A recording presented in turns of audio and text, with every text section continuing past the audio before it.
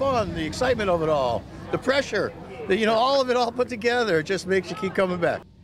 It's a day that comes only once a year. Connecticut Day at the Big E. New England's biggest fair honors our state today. Channel 3 Eyewitness News reporter Kevin Hogan took the weather tracker and marched in the parade along with Channel 3's Eva Zamaris and Aya Galal. He also sent in this sample of sights and sounds. Connecticut people rocked it out today at the Big E with music by Connecticut's own Savage Brothers Band outside. Inside, thousands of people checking out Connecticut-grown or made products. It's the first year here for Lyric Hill Farm. As owner Nancy Butler shows me, goat soap art. The soap is handmade, wrapped in decorated felted wool. As you use it, the wool shrinks around the bar, it gets smaller.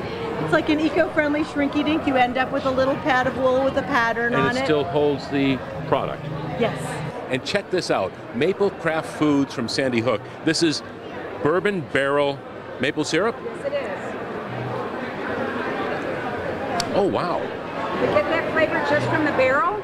It sits in a bourbon barrel from Litchfield Distillery, 5 to 6 months to get that flavor. Talk about friendly. Danny's Smokehouse Grill with a giant spud that's a meal unto itself for many. The food and the baked potato. Yeah. We come every year.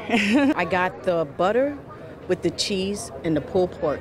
Danny's been doing the Big E for 18 years, baking his pound-and-a-half taters for 90 minutes before his team of spudsters loads up the goodies. Real butter, real cheese, real sour cream.